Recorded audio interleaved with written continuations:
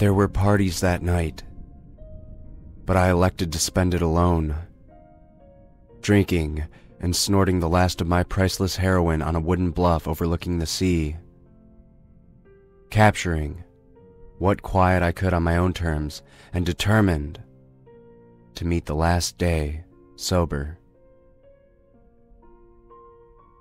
I woke, caked in vomit and pain as the sun arose and trickled down to the beach, relishing the cool salt breeze on my chapped face. As I plunged my face into the water, I heard a tiny wail of joy and turned in mute disbelief. A child raced down the beach, trailed by her mother. As public opinion had slid into open hatred of those who knowingly reproduced, births had become unheard of. I swam in a wash of emotions, raw fury at manifest selfishness, an aching nameless joy, 1,000 other twinges of head and heart. In the last decade, when it was clear that nothing could divert the comet's path, the final gasps of propaganda's engine had repeated its final message: don't make it worse.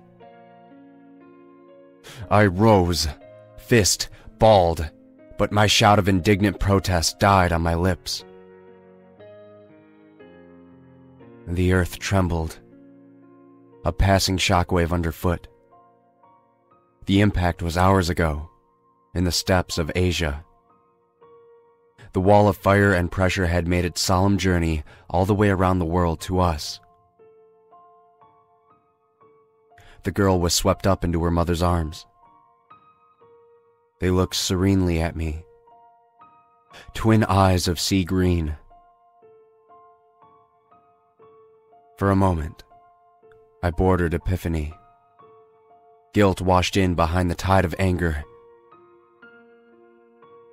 Then it was gone, and I was empty at last.